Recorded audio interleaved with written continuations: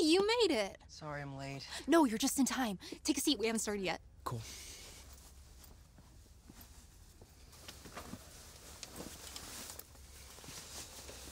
You know, Mikey, I'm sorry. I have to ask.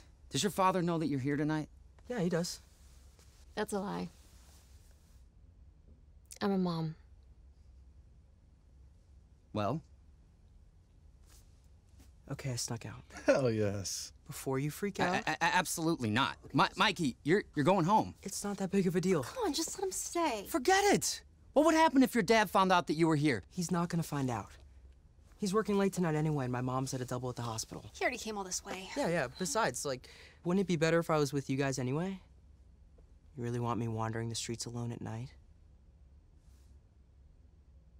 I gotta hand it to him, Pete. Kid's got a point. Why am I not surprised that you would actually side with a delinquent? Kiss my ass. Oh, real mature there, Diego. Oh, man. Pete, I think I'm coming down with something. Yeah, you know what? He does look a little pale. I think it might be a case of the dickless. Oh, speaking of which, how is your husband these days? Guys, that's enough. Please, Pete. Okay, I really need this. Things at home are crazy right now with my dad and the case and just... I need to get away for a couple hours, you know? Please. Okay, fine.